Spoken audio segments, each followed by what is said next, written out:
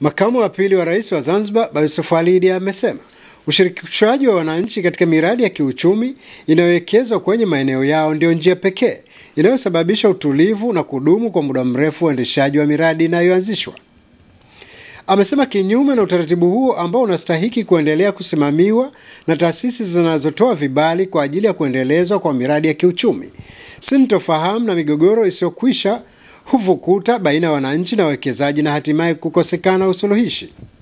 Balozi Seif alitoa kauli hiyo baada ya kufanya ziara fupi ya kuangalia eneo linalotarajiwa kutaka kuanzishwa kwa ujenzi wa mradi wa kituo cha upigaji mbizi, yaani diving, katika mwambao wa Matemwe unaosimamiwa na uongozi wa hoteli ya Rais. Amesema ipo baadhi ya miradi ya uwekezaji inayopata baraka zote za serikali katika uanzishwaji wake kupitia taasisi husika, lakini kinachojichomoza baadaye ni kufifia kwa miradi hiyo kunakotokana na ujanja wa baadhi ya watu kutia mikono yao kwa kutaka kuendeleza ubinafsi. Balozi Seif amesema tabia hiyo kamwe haitoendelea kuvumiliwa na serikali kuu, kwani lengo la kuweka milango wazi ya kuanzishwa kwa miradi ya kiuchumi ni kuwapa fursa ya kupata ajira wananchi wake ili kuongeza kipato chao na kupunguza umaskini.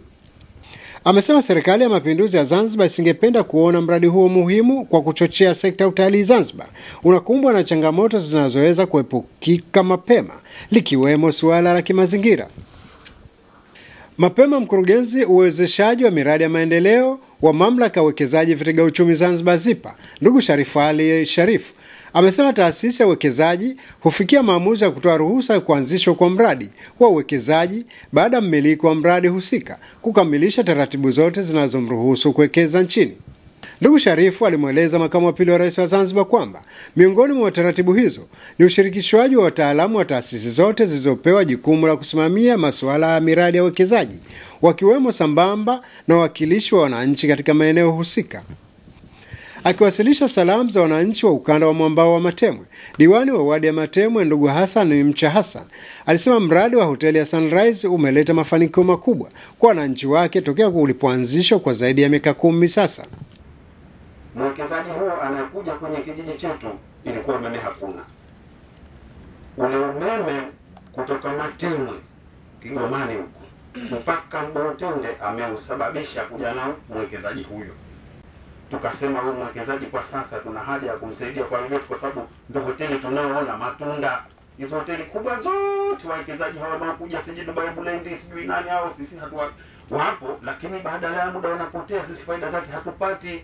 Yanabaki maeneo hayo yanatajwa miradi mikubwa, lakini faida zake hazipo. Hata open one kwa mwaka wa 3 sasa hivi hakuna chochote kinachofanywa hapo isipokuwa ni kuvuruga ardhi tu basi.